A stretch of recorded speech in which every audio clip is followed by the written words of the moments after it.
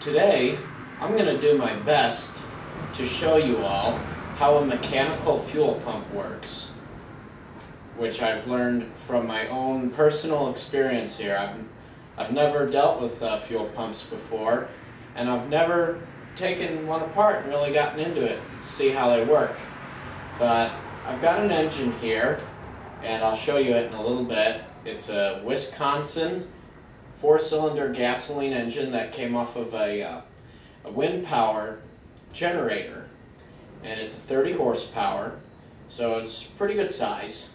And I pulled the mechanical fuel pump off it and just opened it up to take a look at it, because it's probably going to have to be replaced. This engine's sat for about 15 years now without being used, so we're going to have to do a lot of work on it to get this thing running. But I got the mechanical fuel pump apart here.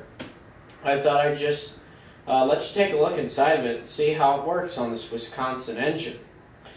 But about fuel pumps, a lot of modern day vehicles, I should say, I believe all modern day vehicles now are equipped with electric fuel pumps.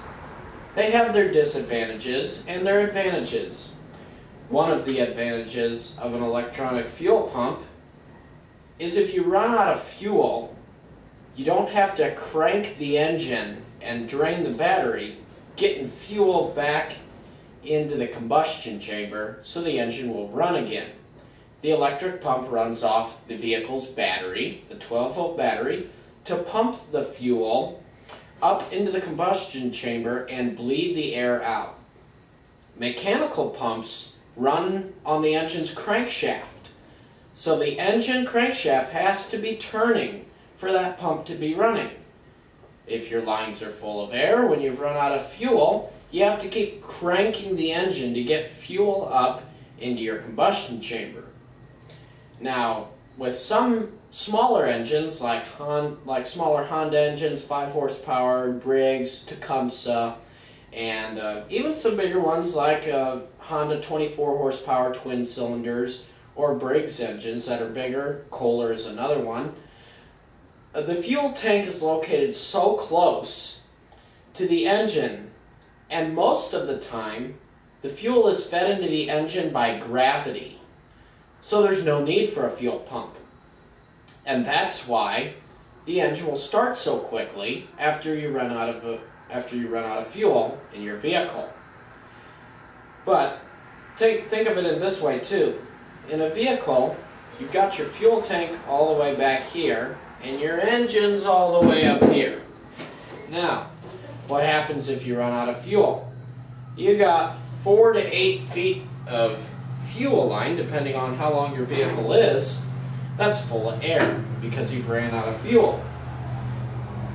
What do you have to do on an older vehicle to get all that air out? You have to crank and crank and crank and crank that baby like crazy. And it can take a little while too. If you've ever seen an older vehicle on the side of the road with the hood up, and then another vehicle facing towards it, and jumper cables going to either one of them, most likely that vehicle ran out of fuel and it has a mechanical fuel pump, and they have to keep cranking the engine to get the fuel back into the engine. So let's take a look at a couple engines, actually a few engines that I have here, that run on mechanical fuel pumps. I guess I should mention an advantage with the mechanical fuel pumps as well, to be fair.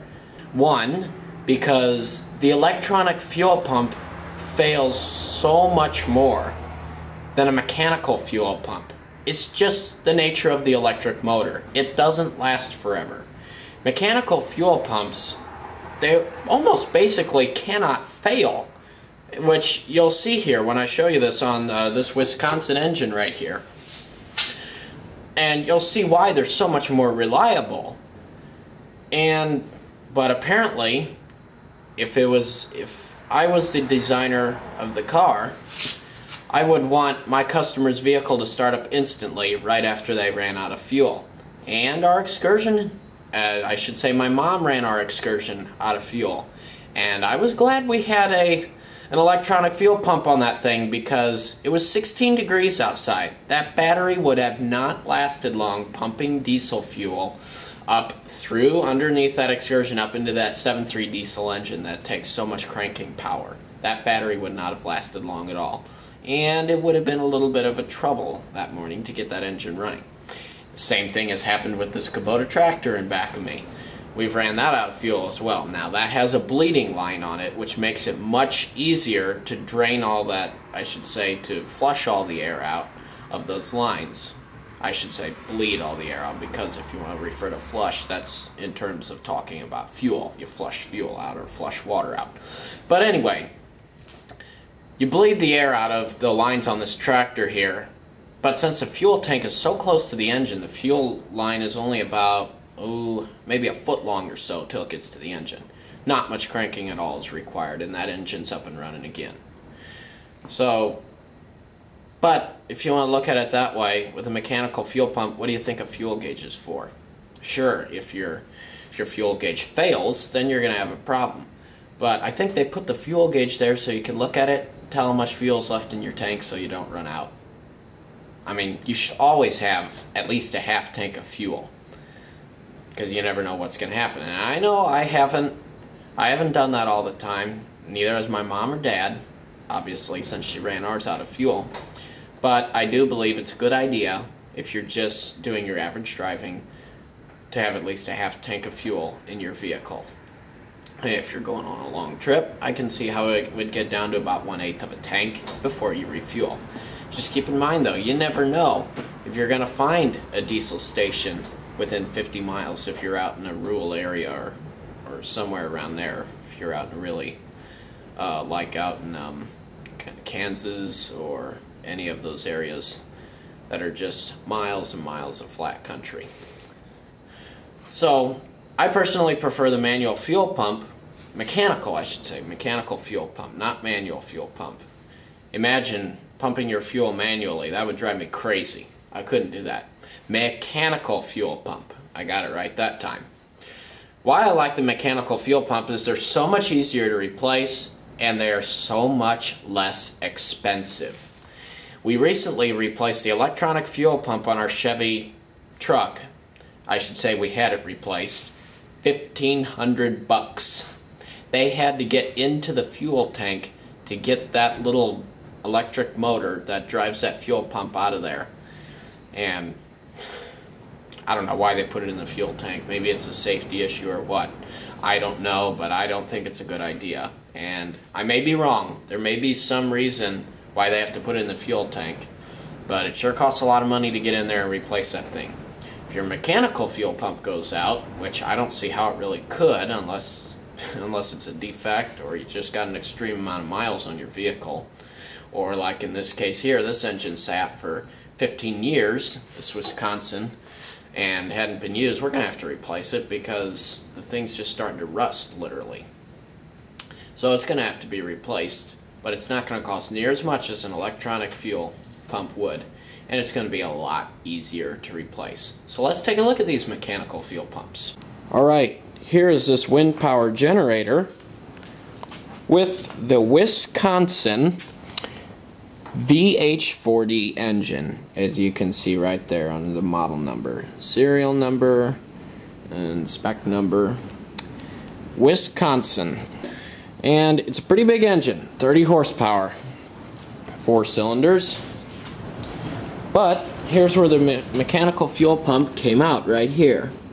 And I'm gonna crank the engine here. I've got a manual, let's see, where did I put it? Oh, it's up here. I've got a manual backup starting crank here. Kind of like the old tractors and the old cars. You'd crank the front of them until the engine fired up. So kind of a neat thing there. But as I crank this engine, watch that move up and down.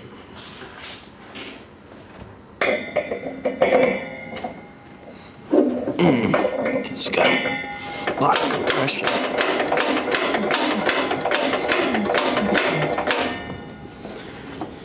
There it is, moving up and down. That's basically what drives this pump. Now, before I took this apart, this piece was on top of this. And as you can see, that's spring-loaded. The reason why that is spring-loaded is there's screws that hold that in place. And then here is the little rubber flap that moves up and down. So you can see here, as I push this spring down, actually that would be push it up. I think, no, down, that's right. Yeah, it's just got a strong spring on it. You can see how that goes down, up, and that's what pumps your fuel. Because this is sealed here. This not only acts as serving to help the pump here to work, but it also acts as a seal. So when this is sealed, this bends back and forth on the seal here, and it basically is really simple. It just moves up and down, up and down. And then there are check valves right here. When this moves down, it sucks fuel in through this port here. This goes down through this check valve. As you can see, it's literally starting to rust up in there. There's a lot of varnish, and this stuff is just going to have to be replaced. I can't clean it up. But anyway, this check valve opens by moving down because of the suction. It sucks fuel in, and then as this starts to move back up, it pushes fuel up. In other words, it generates pressure. This check valve closes, won't let it return back to the tank, and then this spring-loaded check valve opens and allows fuel to enter this fuel bowl here. The fuel then runs out through this port here, comes out here, and then it goes in here to the carburetor, where it is then mixed with air from the air filter and distributed to the 4 cylinders right here. That's how a mechanical fuel pump works. Like I said, very simple, very cheap compared to the electronic fuel pumps, and very reliable. But they have their disadvantages and their advantages.